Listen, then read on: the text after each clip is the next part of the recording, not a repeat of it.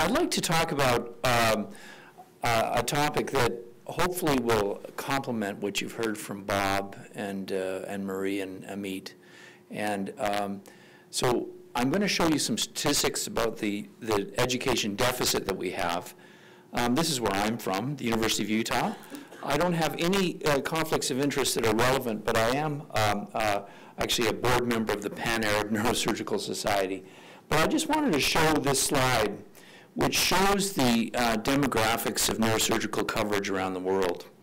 And as you'd predict, America, most of Europe is well saturated, and some of Asia is very well saturated with neurosurgeons, but there's huge deficits, obviously, in Central and South America, Africa, as you'd predict, but also Asia. And I just want to point that out, and I'm going to show some data about that later. What is the educational target? Well, this is an interesting slide. This is the number of cases done worldwide in neurosurgery, so 13.8 million. And you can see where they're done. So only less than 1 million, 665,000 is done in the United States and Canada. So just a small number. Most of the neurosurgery is done in Southeast Asia and Western Pacific. The other important statistic I want to show you is the type of pathology. So 45% of the surgeries worldwide are for trauma, okay? And then you can see down the line stroke, hydrocephalus, brain tumors, aneurysms and AVMs only 2.2%, and spinal tumors only 0.1%, which is very interesting. Even in Japan, which is is a high-income country, well saturated with neurosurgeons, the most frequent thing that they do is trauma. So I think we forget about this fact in our day-to-day practice. So this was an interesting paper published showing the most highest cited papers in neurosurgery. And there's no correlation with what the demographics of what the world is doing. So vascular was numbers 37 of those, a tumor 27, trauma 19, so third on the list, and spinal cord injury was only 3 papers. So completely disconnect between what the world is doing and what we're publishing on, which is interesting.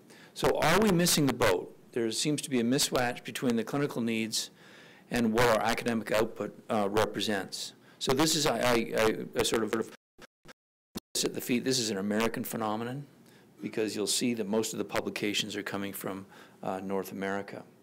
American neurosurgery academic output does not represent what is being done on a worldwide basis. We're largely speaking to ourselves, although I would say this is an important role because we're the technical leaders in our specialty. And we're only a minor component of worldwide neurosurgical workforce. In fact, the Australasian Neurosurgical Society represents 2/3 of the world's neurosurgeons. And so we're only a minority. So the other thing that's happening is that there's a change in the epidemiological trends of trauma. And in Western Europe, this is written by Ander Maas and Bob Rosenbeek, but it shows a change in epidemiological patterns of TBI. The median age of individuals is increasing. It's us baby boomers that are aging. And falls have now surpassed road traffic accidents as leading cause of this injury. So that's what it is in Western Europe and North America.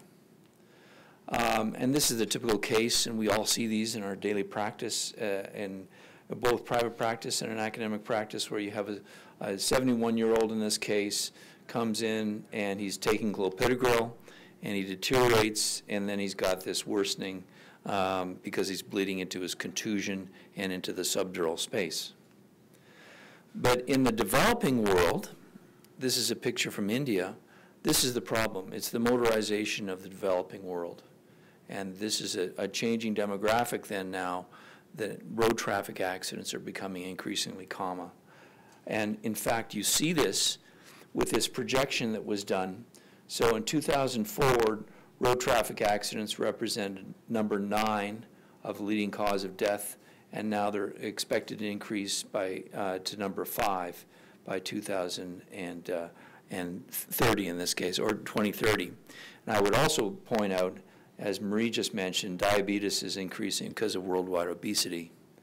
And HIV is going to be surpassed here by road traffic accidents worldwide. So there's an increase in TBI in developing countries due to immobilization and more epidural and acute subdural hematomas and changes in the TBI population in Europe, Japan, and America with the older patients, anticoagulants, and falls.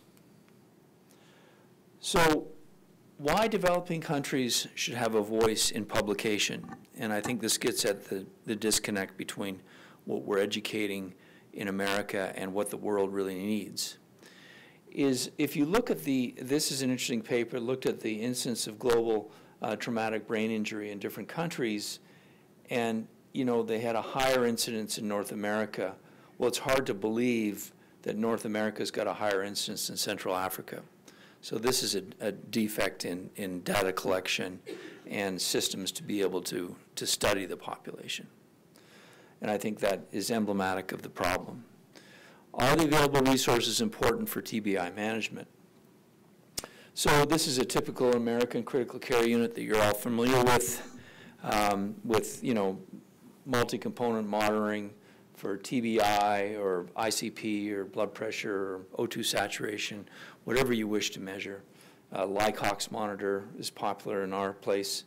But in developing countries, this is the situation. In India, in fact, it's amazing because I've done a lot of surgery in India, is that the family is incorporated into the care team. And it's wonderful. You could never do that in America. But the family and the mother will stand by the side and make sure that the patient breathes. And if they've got a trach, they'll bag the patient. It's amazing. They won't be on a ventilator. There's not enough ventilators. And there's not enough physicians to take care of them. So here's a typical place in Asia where you've got 40 admissions and 10 trauma operations per day. And this is the ICU lineup. We're obsessed with technology in this country, with image guidance, the best microscopes, ORBI, robotics in your microscope, and also placing SEEG, intraoperative imaging, robotics. But this is the situation in developing countries. So what they've done here is they just need magnification. So they're using a smartphone, very clever, practical solution to the problem that they have. So this type of treatment is really not relevant for a lot of the world that we're talking about. And I know that I see Mick, there's some high-end spine people here, and but that's not what we need to base our education efforts on. So this is a point, and I got some of these slides from Franco Cervide, who's the president of WFNS, and he makes the point, and I just want to emphasize this, is that we do these studies where we look at ICP measurements and adequate care for the postoperative traumatic brain injury. But if a country does not have enough resources to buy an ICP monitor, are there enough resources to pay for 3 CTs a week to sort of see the evolution of the trauma and the contusion? So a lot of the countries are just not even in the game, and I think that's where the deficit is. So only 4.4% of publications come from low-income and low-middle-income countries. India and Egypt are the most frequent ones, as you can imagine, and there's a smattering of other countries that you can see here. But 97% of the publications come from the top 15 countries here. And the U.S. is responsible for a clear third of all the documents published, for 45% of the reviews, and actually close to 80% of the guidelines. And the question is, are they relevant to the world? How do we improve the publication rate? So this is an example of a way to do it. This is the Global Neurotrauma Outcome Study, run under the auspices of the WFNS and an NIHR Global Health Research Group on Neurotrauma. And what they did is they developed specific guidelines for countries, and in this case, Uganda, and they explored the use of a hospital-based register for measuring burden and outcomes. So we need to get the underdeveloped countries and the lower income countries to be part of publishing and educating their own population, as Bob made the point so well this morning, is that we need to help them educate themselves. We did this issue a couple of years ago in Neurosurgical Focus. Bob read an editorial on this as well, and on the inequities that we see, and you've seen lots of examples of that. I want to show some other clever things that are happening contemporarily. We've got an issue coming out in Neurosurgical Focus, I think, next month on international education. And this was a submitted paper that will be published, but I've known about this. This is like a dating app for neurosurgeons, insofar as what they do is designed to intend on increasing global partnerships in neurosurgery, both traditional and virtual. And so a neurosurgeon in an underdeveloped part of the world can actually link up in a collaborative fashion for research and education. And this was developed by a pediatric neurosurgeon, very clever, and partnerships have been formed between international visits between high-income countries and low-middle-income countries, but also telecollaboration. And so the world is flattening, and I want to just emphasize that. So this is another paper that's coming out in the issue next month by Neil Nanda's group, but it shows that there's variability in what we're asking our residents to do from a research productive standpoint. And I think it starts with the resident education, in that we need to make contributions to the literature and study part of resident education. And there's huge variability between research output between countries, even among low and low-middle income countries. So it's remarkably different, and we need to develop some uniformity in our training standards and a research curriculum within our training as well. So this was a very interesting paper, again, that will be published next month, and this is a review of countries in South and Southeast Asia. And I just wanted to say that every country is different and has its own problems and separate issues. So you take a high-income country like Japan, which we know is well-resourced with neurosurgeons. They've got more neurosurgeons than I think any country in the world, one for every 13,000 population. But we see other countries, one in 733,000, 780,000. So there's non-uniformity among countries in the same geographical region. So it's really a challenge, and we need to get really on the ground with every one of these countries. So the world is flattening, and I want to make a pitch saying that along with all the beautiful efforts you've seen today that have been described by the previous speakers, we need to use the web and education resources to help flatten the world. And everybody knows just going to YouTube has really changed the game as far as educating among so many different ways. But I just want to give a plug to Aaron Cohen-Goodall, who started this atlas and does these grand rounds. And I just wanted to point out that the most watched grand rounds is this one here, patient positioning. So a simple, fundamental series. And this is what the people need. This is what is being watched and being appreciated. Remember the simplest of topics and make them accessible. I think that's the key. So he developed this atlas, and this is his web hits, but I just want to point out that he just recently developed a Google app to go along with his atlas, and you can see the changes just in a few months from this to now other countries are using it. So the young people are tech savvy, and they're very quick to pick up on these types of educational tools. This emphasizes this. This is demographic information over time, and you can see us older people, we're not very tech savvy, but we're getting better. But also look at the females, went from 30 to 41. They're almost equal with males now. So the population is very, very tech savvy. The young people are very good, and we need to use that as an opportunity. I will just want to finish by saying a couple of things, that the whole concept between free web education was really epitomized by Neurosurgical Focus when it started 23 years ago by Marty Weiss.